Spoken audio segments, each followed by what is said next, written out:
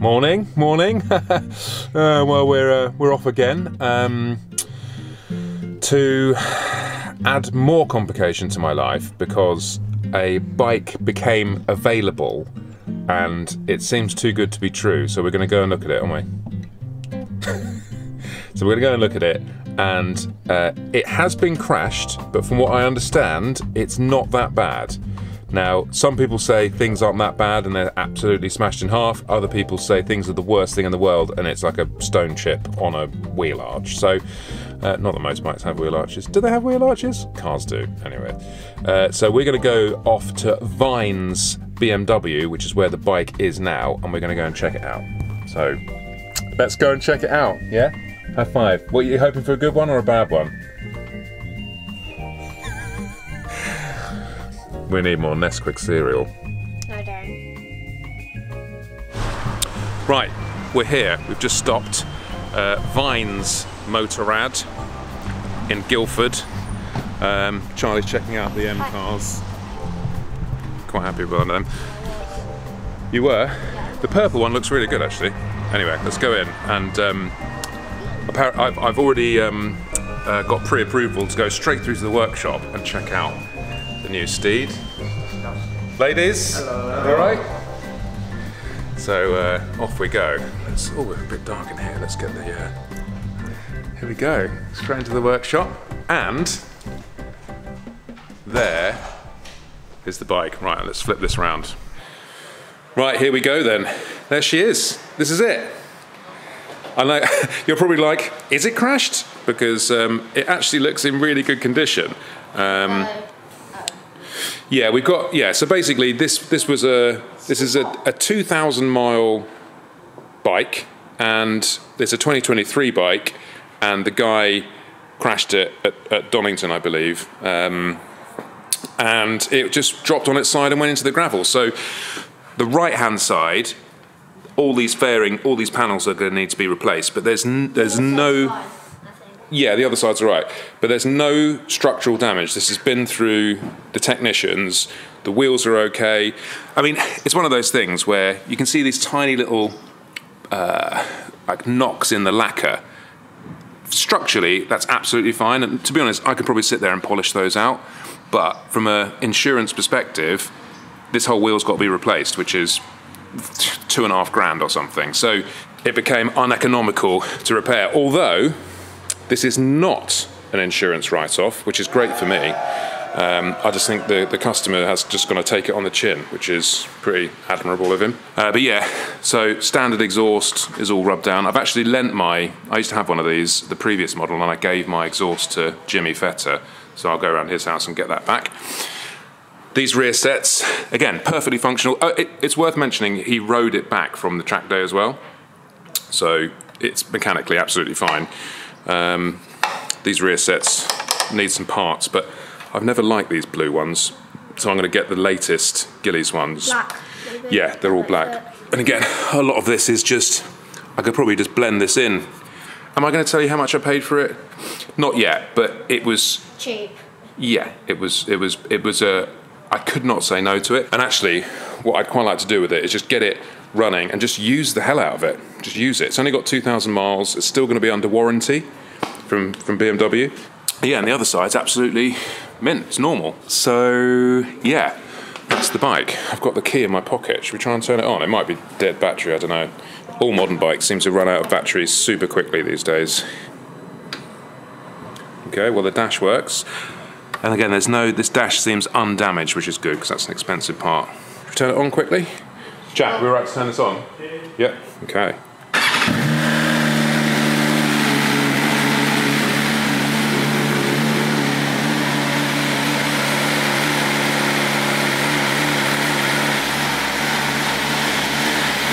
So, I mean, I couldn't say no to it. So anyway, look, what we're going to do now is we're going to get it. Oh, do you like the extra lights that the customer put on there? I mean, each to their own, but I think I'm probably going to remove those. I agree with you. Thank you, mate. So look, let's get this in the van. I'm going to take it back down to the man cave, strip it down, give it a good clean, and then hopefully we should be looking even better than we are now. So, see you in a bit. Cheers, bye.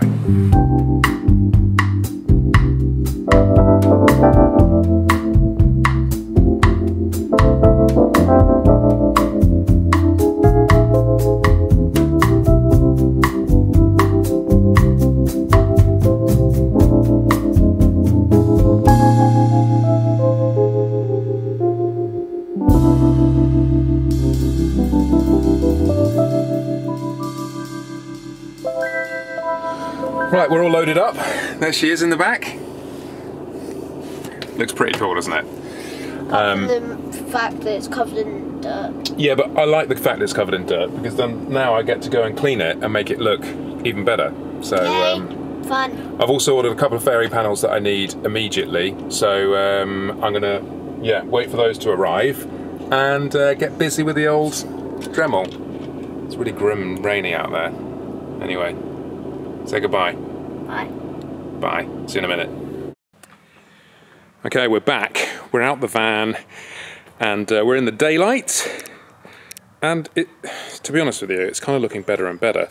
Yes, there's a lot of gravel rash. This is a bit wobbly. That's broken. I'm almost more concerned with just how dirty it is. Like, come on, guys. Come on.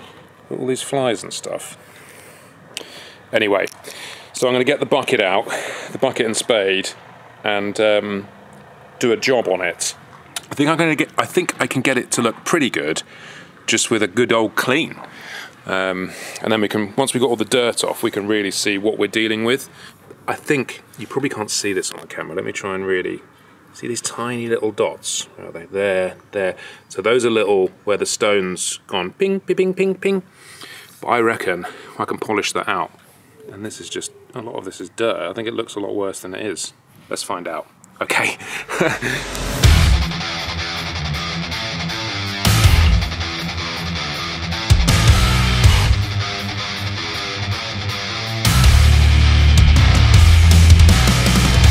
Okay, showered off.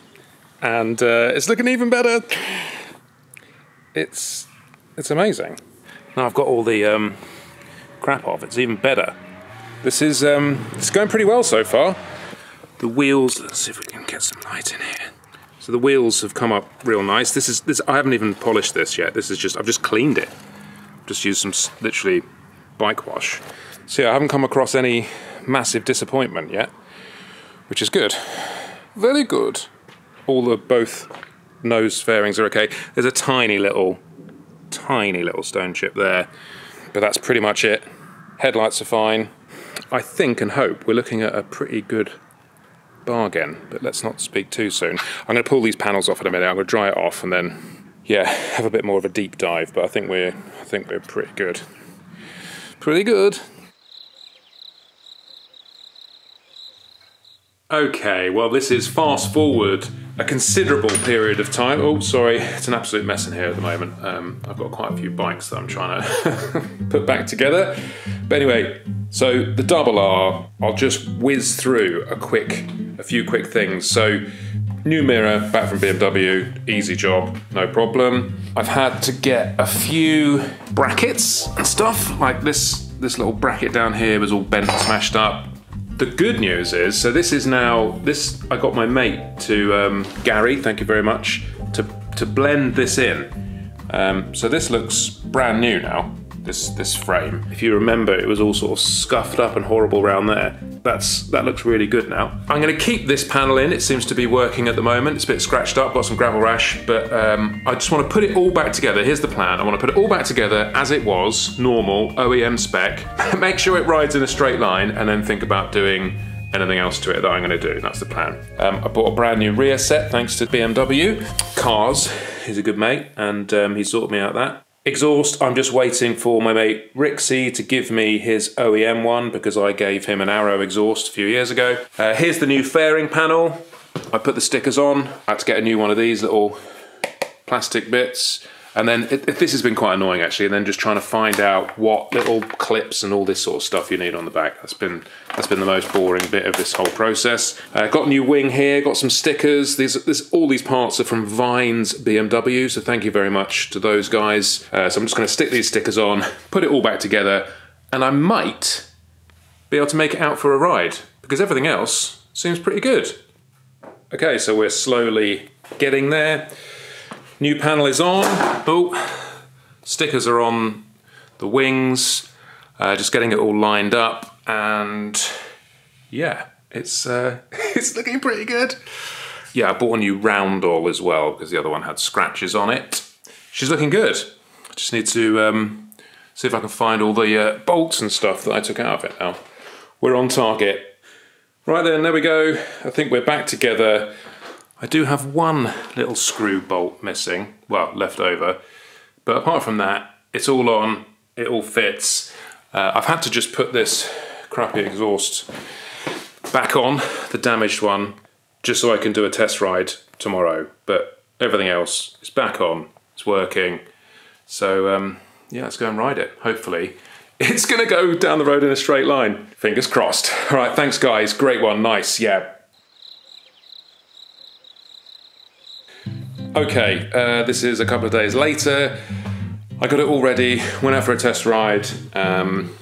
All the engine, everything sweet, nice, but the fork, the triple clamp it just wasn't quite straight. It was slightly bent round. So I've now just taken the fork out, just to double check, and it's all absolutely plumb straight and good, which is a relief because these things ain't cheap.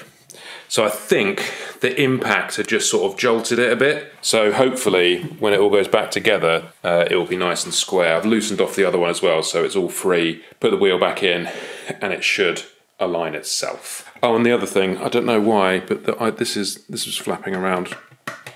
I've obviously not put something in there correctly, but anyway. And actually, while it's here, I'll give it a nice clean up as well. So all these things need to be done. Right, let's bung this fork back in. Right, well that seems to have done the trick. So now she's absolutely bang on.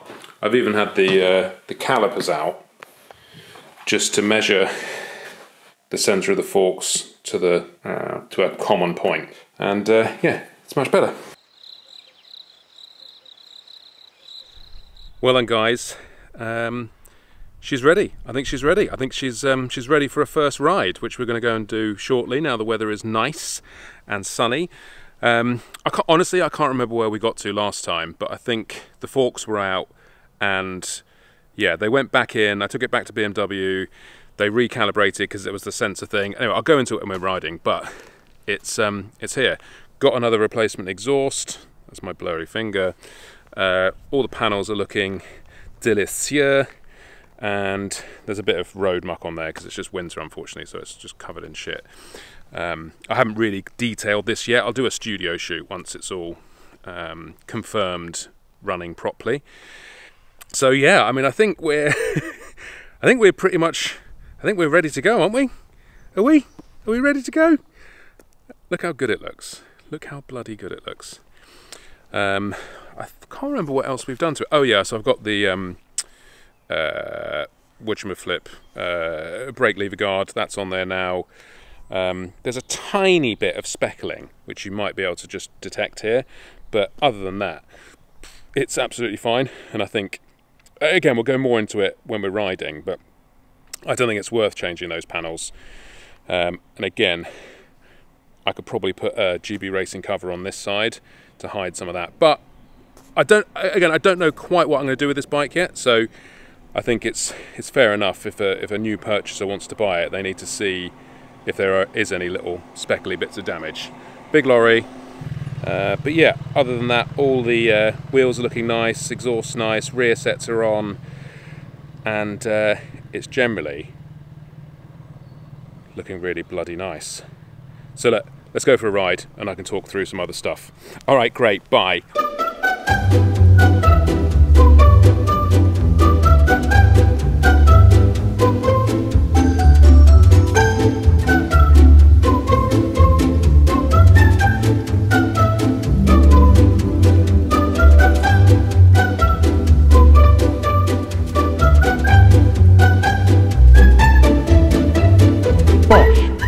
camera swap.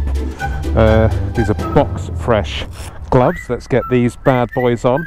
What is this? I guess this is a little chat summary. We'll go for a ride on the bike, make sure it's all okay. It's obviously not going to be a particularly rapid ride today because it's absolutely bloody freezing. Okay, right, starts. That's a good sign. Ooh, makes my perineum tingle. I did have a bit of a warm up earlier. Oh look, hill start control, that works. Let's just wait for the cold start to chill out. Ah, hello darling.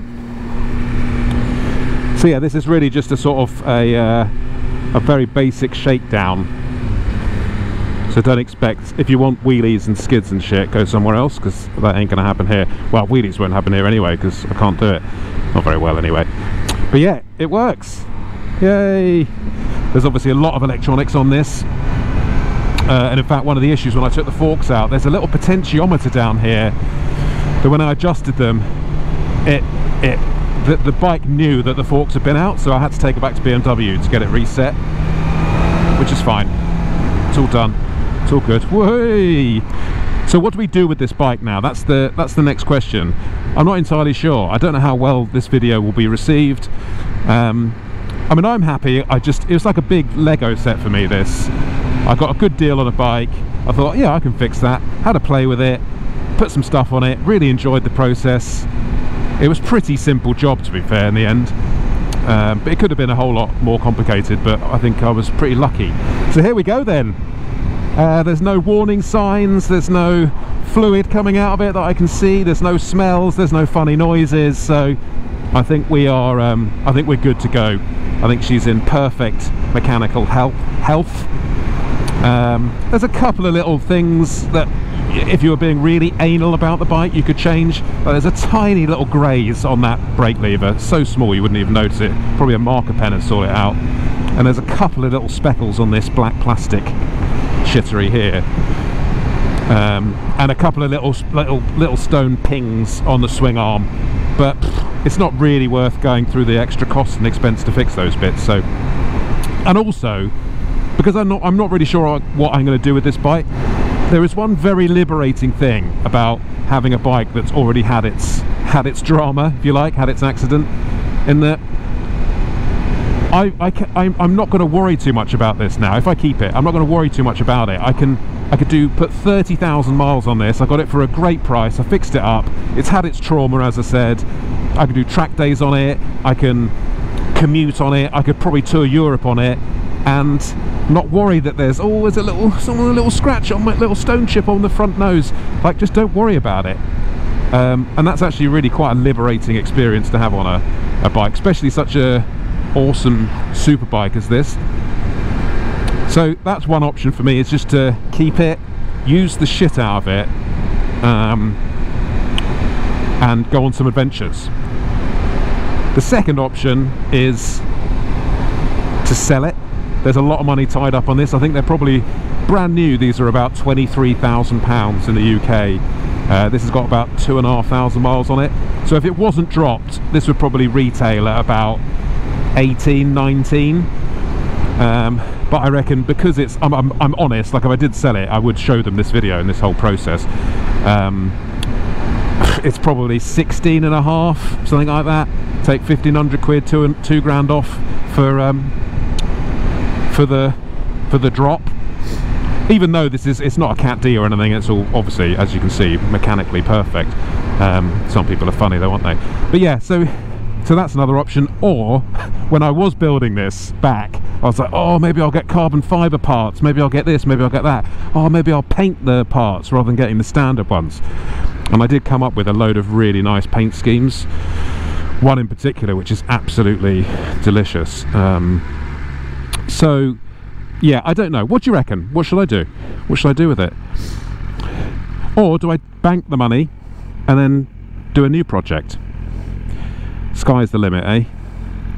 Anyway, oh look, this is, by the way, oh yeah, look, it's Cafe in the Machine. It's the new one. It's just been bought. So that's Lumi's cafe over there. Wicked, they've already got the pictures up. It's going to be so good. I mean, no offence to Lumi's, but I'm so happy that I can get a good coffee from there. What's going on? What's going down in the Lumi's hood, eh? Oi, oi, boys. Boys. Nothing. Let's just I can't wait to go to Cafe in the Machine. I'm going to go back and have another look at it. Right, I will see you on the next video. Cheers, guys. Right, bye. Whoa!